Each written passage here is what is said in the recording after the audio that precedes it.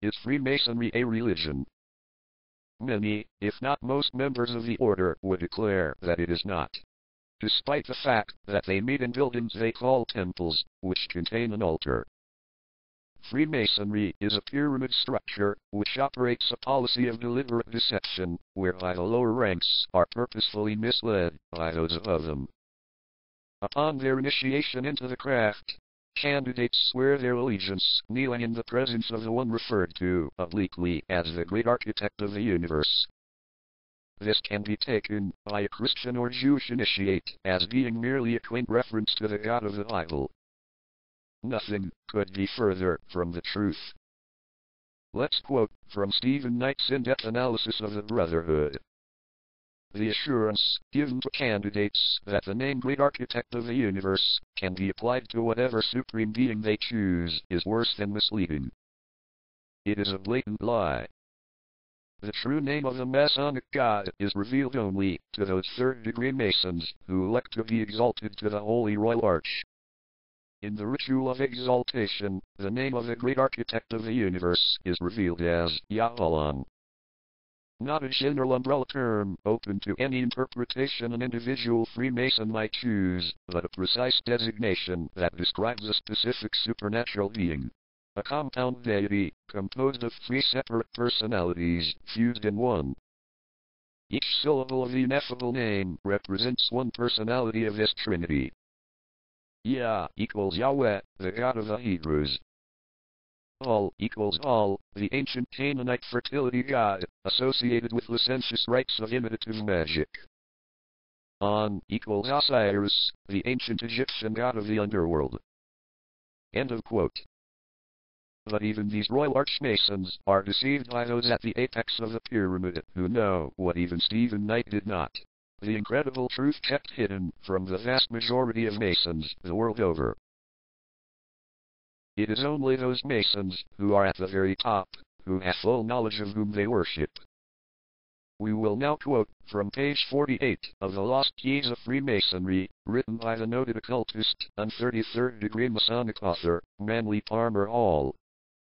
Man can only expect to be entrusted with great power by proving his ability to use it constructively and selflessly.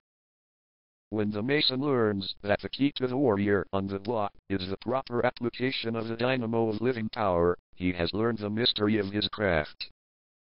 The seething energies of Lucifer are in his hands. End of quote.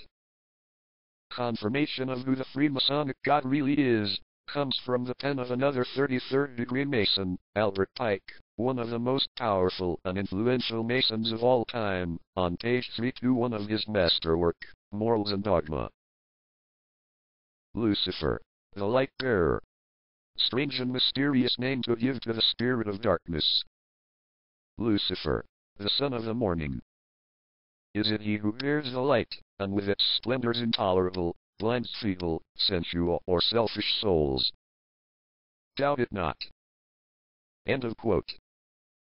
In Lady Queensborough's 1933 opus, Occult Theocracy, is to be found a copy of Albert Pike's instructions to the 23 Supreme Councils of the world, issued by him in the summer of 1889.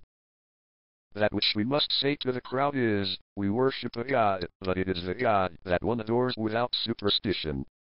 To you, Sovereign Grand Inspectors General, we say this, that you may repeat it to the brethren of the 32nd, 31st, and 30th degrees.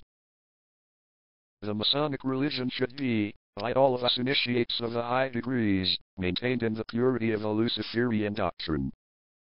Yes, Lucifer is God, and unfortunately Adorne is also God. The true and pure philosophic religion is the belief in Lucifer, the equal of Adorne. But Lucifer, God of light and God of good, is struggling for humanity against Adorne, the God of darkness and evil. End of quote. Such blatant blasphemy is, of course, only to be expected from the devil's disciples. Note, and note well, that even though a good 95% or more of Masons are blissfully unaware of the fact, the craft of Masonry is witchcraft. Freemasonry is indeed a religion of the darkest kind imaginable. It is nothing less than the worship of the serpent of Eden, the fallen angel, Lucifer himself, the ultimate enemy. Satan, the destroyer.